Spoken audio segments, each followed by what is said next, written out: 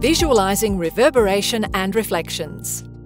Now that we've taken a look at the basic principles of reverberation, we can explore how suspended objects can effectively control unwanted noise.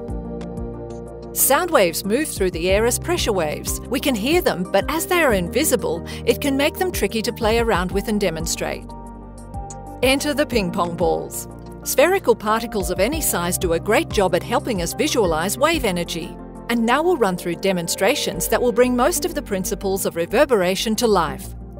For our first demonstration, we will use a single ping pong ball to observe simple reflections. This ball is bouncing off a hard surface, like concrete. As we can observe, most of the energy of the ball is reflected back into the ball, and it leaves the surface with almost as much energy as it started with. Of course, gravity won't affect sound waves, but it gives us a good example of just how long the ball will retain its energy if it's constantly hitting a hard surface.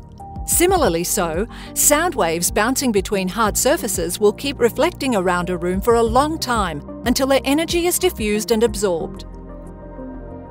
Now, the same ball is being dropped onto a softer surface. This surface is absorbing energy from the ball and dispensing that energy within itself.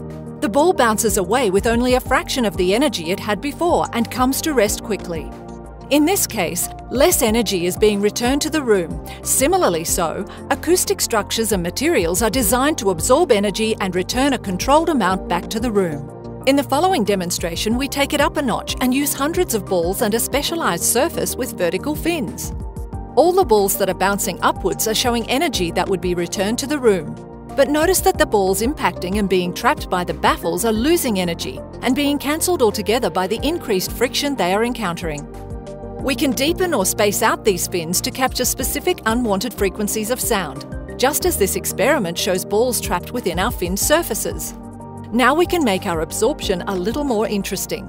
Here we can see sound energy coming from two directions. In reality, sound comes from all directions within a space. Now we introduce an acoustic structure like a suspended lattice object that is engineered to trap energy from all directions. It is effectively trapping energy that is travelling in many directions. To get a clearer understanding of how this works in a real-world application, we need to flip this upside down. Notice how much energy has been absorbed and trapped. It's clearer from this view to understand how trapping sound energy can work. All this energy would have been returned to the room, but has been successfully trapped and absorbed by this structure.